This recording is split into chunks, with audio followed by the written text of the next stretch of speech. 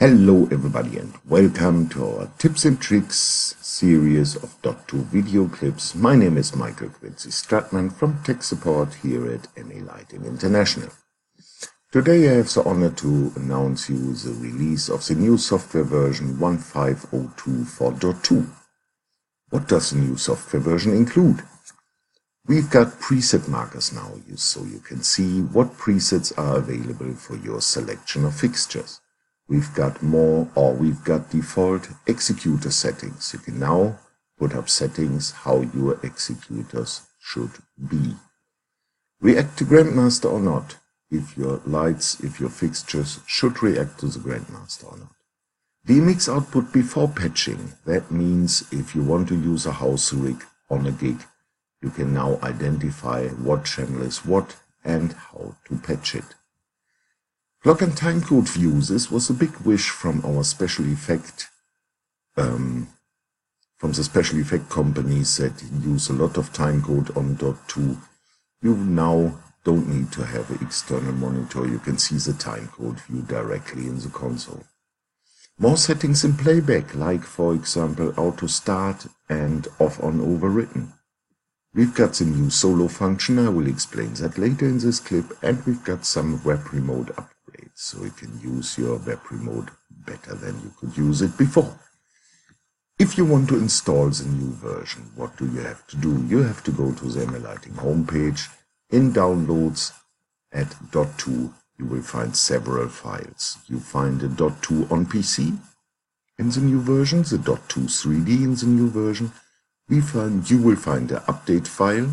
If you copy that one to the root directory of a USB stick, connect that to the console, you can use the update function directly from your console and can update your dot2. You will also find the file for the stick maker if you want to update your console via the stick maker. You will find the release notes, of course, and a new stick maker and a new fixture builder in version 1.5.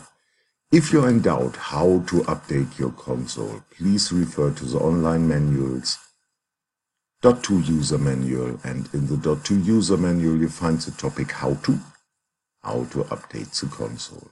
So please refer to this if you are in trouble or if you don't know how to update the console. Yes, let's have a look for at least one new topic, which is the solo function. So let's say you've got your lights, you've got them full and they are in a color and maybe they do a gobo as well. Let it rotate. Until now you've only had the highlight function to identify your lights. But highlight throws out everything of your selection to find the lights. That was the main issue of highlight.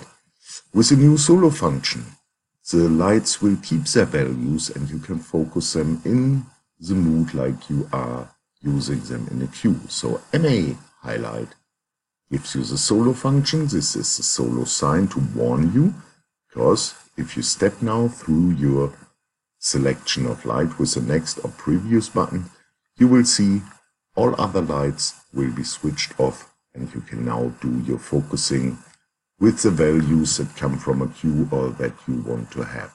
So it respects the values that the light has and makes them solo.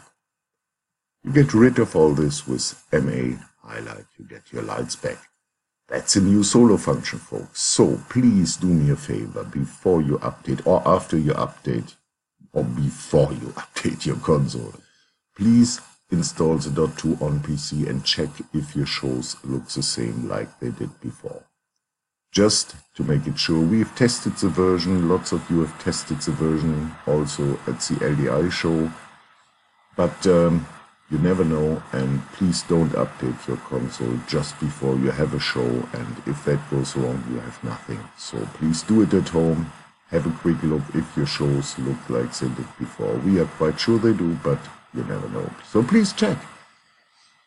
That's it for today. We will do more tips and tricks about the new topics of the software. So please stay tuned.